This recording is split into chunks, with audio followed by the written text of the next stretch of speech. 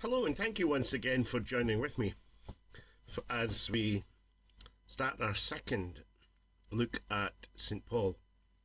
And today I'm looking at the story of Paul, the persecutor. I want to begin by reading a few verses of Holy Scripture. And it's from Acts of the Apostle at chapter 7. And it's at verse 54 to the end of the chapter.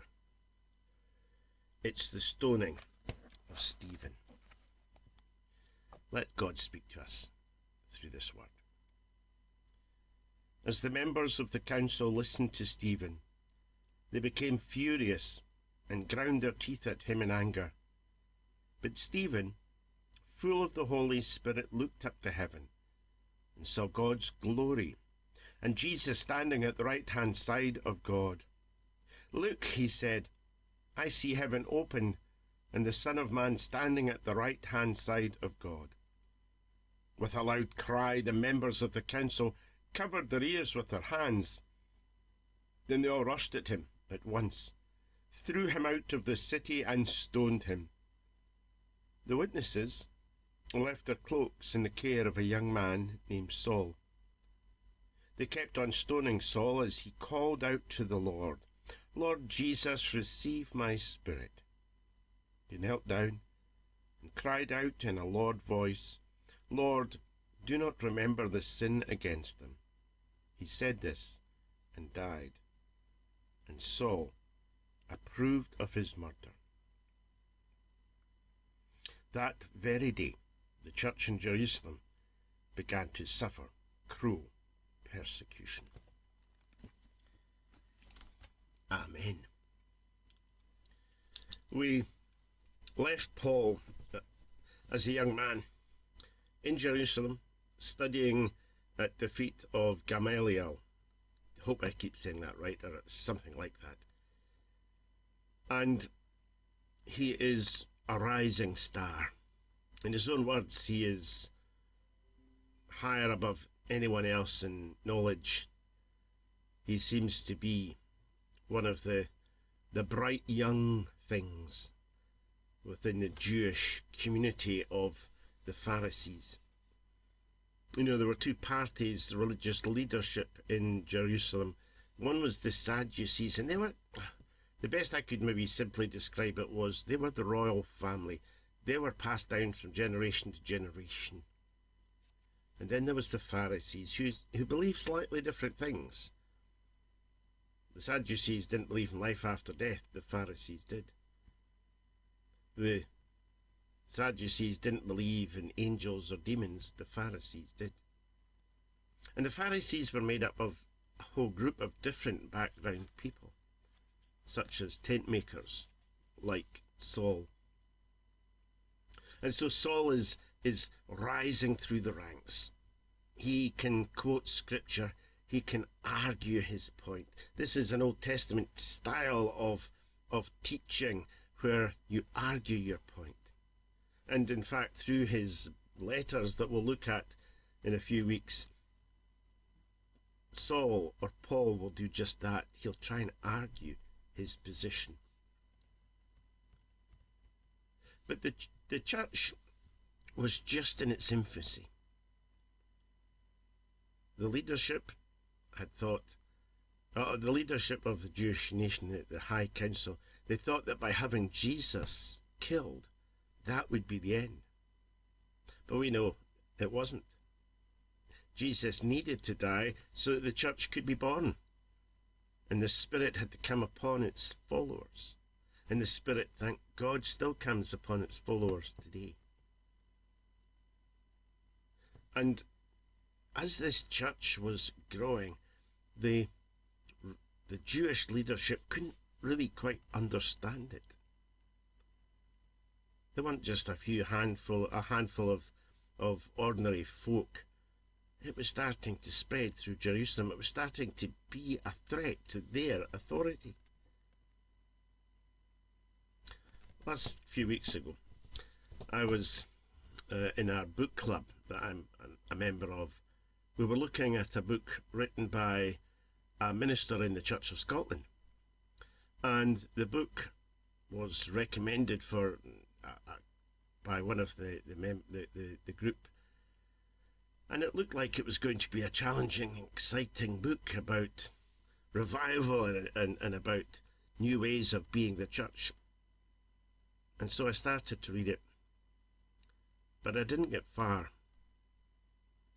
I didn't get far because I found the author to be different than me. Let's say that. The author is very evangelical. The whole remit of the book was to try and get the church to think more about mission and service, and for people to challenge others about, do you believe in God? Do you have Jesus as your Saviour and Lord? And the author has done brilliant things in his church, and of that there's no doubt. And the author is full of this zeal for the Lord.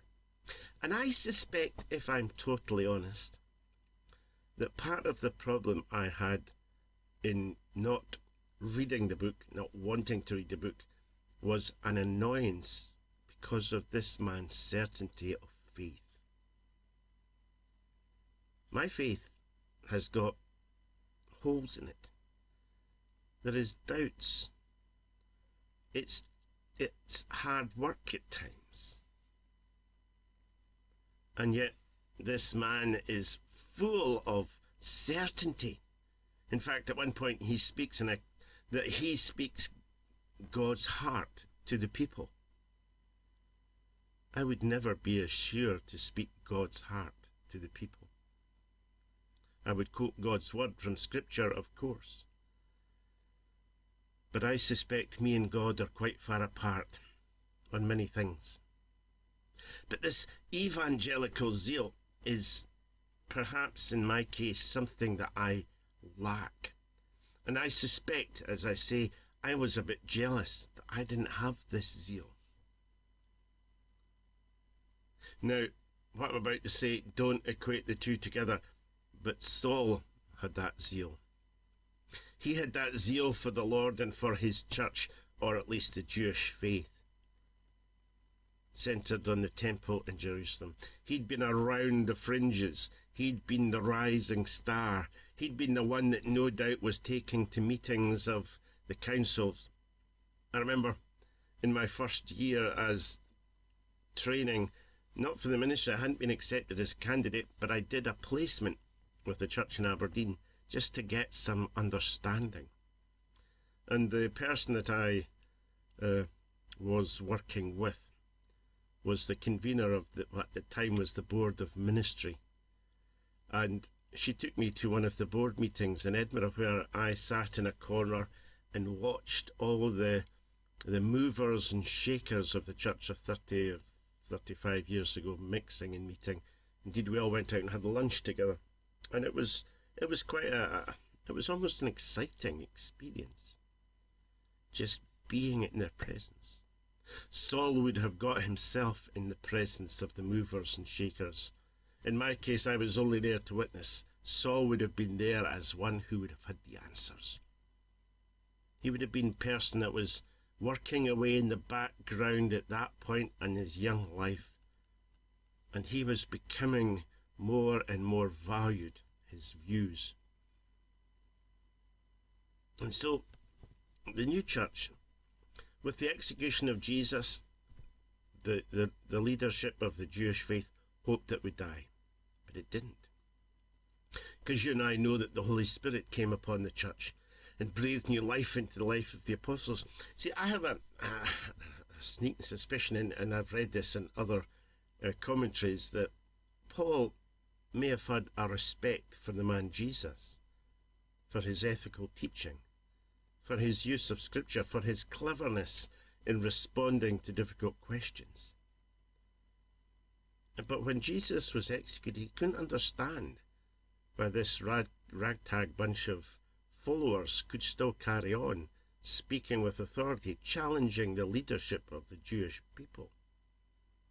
He couldn't quite fathom that. His evangelical zeal was to preach the traditions that he had been raised on. He said he was a Jew. There was no better Jew than him. He'd fulfilled almost all of the regulations. And why couldn't others do that? And yet this new church and its followers were still growing, and were still causing threat to the normal way of life.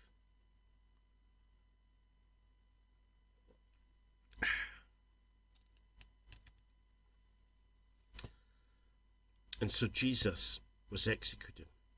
But the church in Jerusalem continued, and the apostles found that they were overwhelmed with work, and they needed help.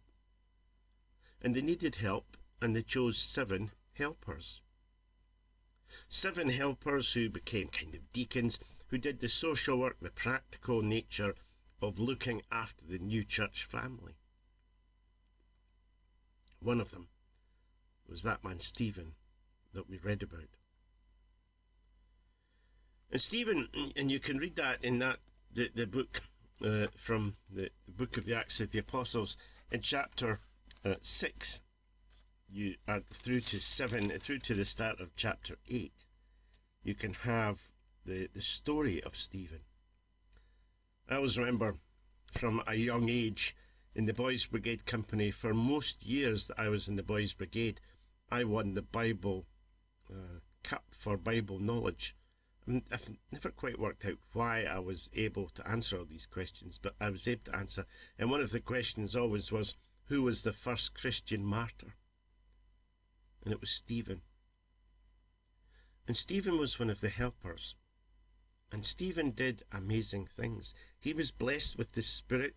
In fact, it says, Stephen, a man richly blessed by God and full of power, performed great miracles and wonders among the people. But he was opposed by some men who were members of the synagogue, which included Jews from Cyrene and Alexandria. He made enemies, and he was arrested. And the part of the story that I read to you of Stephen is just at the end, after Stephen makes a speech, and in that speech which enraged the high council who were listening to it, he said that the Jewish faith would move away. The power of the temple was destroyed, that Jesus was the power. And then when he looked up and said he saw God, this was, oh, you don't say you see God. No one has seen God. And so he was taken out to be stoned. And you could be sure that Saul was not just the young man standing behind holding the coats, although that's what it says in Scripture. Saul was not such a sitting in the back type character that he would have simply been there holding the coats. He would have been part of it. Of that, I have no doubt. Yes, he might have been a young lad. Yes, he might not have thrown the stones. But he would have been there. He would have been manipulating. He would have been encouraging. He would have been supporting. Because the Scripture says, and Saul approved of his murder. And that was the start. You know, the very next line of the Bible says, that very day the church in Jerusalem began to suffer cruel persecution. All the believers except the apostles were scattered throughout the provinces of Judea and Samaria. The diaspora, this spreading out of faith, began because of the persecution. And behind the persecution, one of the planners of the persecution was undoubtedly the clever man called Saul. This was his chance. This was his chance to show his importance, to rise up, because he was clever, but I'm sure he was ambitious too. He wanted his name to be known. And this persecution was not just in other people wanted to do it. They rounded up the Jews in Jerusalem. They were threatened. They were beaten. And I suspect some lost their lives. Many were forced to recount, or recant rather. I'm thinking of the election with recounts. Many were forced to recant their decision of believing in Jesus, and many refused, and many died. And it started a wave of persecution, primarily at this stage by the Jewish people against Christians, because the majority of Christians came from within their own ranks, and they were being taken away by this new fellowship, this new family, this new people believing. And so we have the story of Saul persecuting the church. It says, Saul tried to destroy the church. Going from house to house, he dragged out the believers, both men and women, and threw them into jail. Oh, imagine the horror, the fear. We have seen what persecution does around the world. We have seen the horrors of people being made homeless in Ukraine. Here was Saul, a young evangelical Jewish leader, believing that his place was to persecute those folk who believe something different, to take them, men, women, and yes, I'm sure children, and throw them into prison. It was a terrible time. It was dreadful. He kept making these threats of murder. You know, in chapter 9 in the book of Acts, we'll look at this a wee bit more next time I speak to you, when I speak about the conversion. But the conversion starts with, in the meantime, Saul kept up his violent threats of murder against the followers of the Lord. He wasn't happy just going around gathering the people. He went to the high priest, it says. He asked for letters of introduction to the synagogues in Damascus, so if he should find any there, followers of the way of the Lord, he would be able to arrest them, both men and women, and bring them back to Jerusalem for trial, for punishment. He was going to wipe them out. These people who dared to challenge the Jewish leaders' position and their power. You know, Saul was successful in what he did. He was undoubtedly a clever man. He was undoubtedly a manipulative man. He was undoubtedly one who would use circumstances for his own benefit. But he was more than a coat-minder. He was influential. He would have been one that would have been stirring up this hatred against the Christians, because in his zealous approach to his faith, he saw them as undermining the real faith in God. The Christians, they fled from Jerusalem. And actually, as they fled, they told people in other parts where they went of Jesus. And rather than stifle the message and kill off the message by persecuting in Jerusalem, they caused the message to start to spread. And they thought that when they went to these other places, they would be safe, the Christians. But the Christians had reckoned without Paul. He'd remembered that earlier in his nation's history, the Romans had given to the high priest in Jerusalem the right to have the Jewish criminals extradited from other parts of the empire. So he went to the high priest to ask for a letter to give him authority to pursue Christians to Damascus and bring them back to Jerusalem for trial and for sentence. And it was while on the road to Damascus, Saul would have this life-changing event. Not just life-changing for him, but for all of us, for Christians who would follow.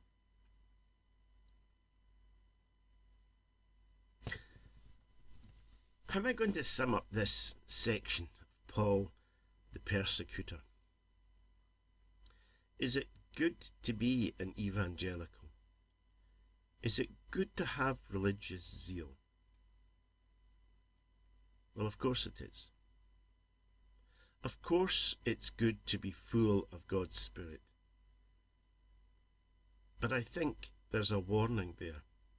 And I think the warning is there throughout history.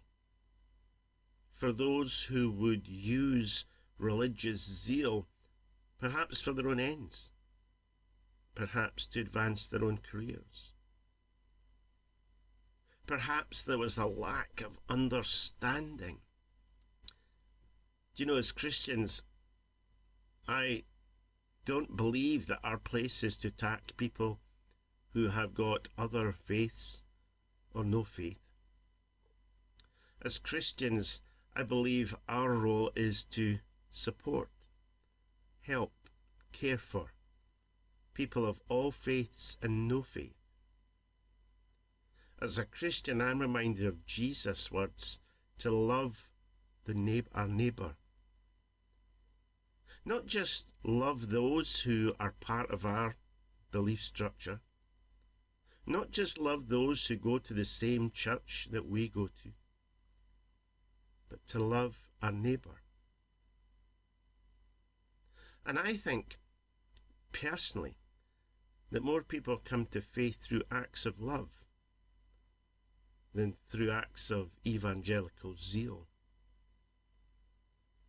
I've no proof for that. I've no evidence in my own ministry for that. But I do get concerned that sometimes evangelical zeal of whatever faith causes people to be blinkered and narrow. The church, down through the generations, have had many times when it attacked those of no faith or other faiths. The church now exists in a time when the majority of people in our land, I suspect, don't believe. Our place of power, of authority, of influence has dwindled so that at times we feel as if we're just hanging on. And that's when, if only we had this evangelical zeal, that would turn things round. Paul saw the light. His life was turned round by meeting Jesus. We'll think about that the next time we meet. But in the meantime, just think of how we can live a life that Jesus would want us to live. A life of service, a life of care. Not necessarily beating on the doors of those round about and saying, do you believe in God? I remember many, many years ago while I was surveyor in Dundee, used to walk down what was then the old Overgate in Dundee at lunchtime to go to the shops for lunch. And there was often a person walking up and down the streets with the boards on with, do you believe, or are you going to hell, or all sorts of things, challenging people. That was how they thought people would be converted. The fear of the Lord. And it's important that we do fear the Lord, but not live a life of fear, but a life of love. Anyway, enough of me pontificating about things that maybe are beyond my pay grade and are more related to what the Scripture says and certainly what God says in our hearts.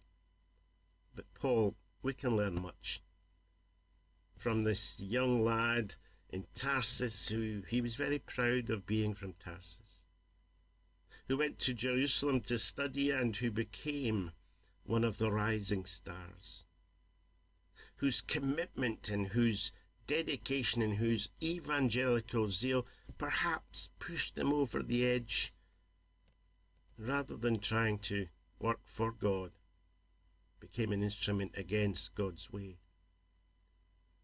But who could, after all of that, still meet with Jesus and see the light.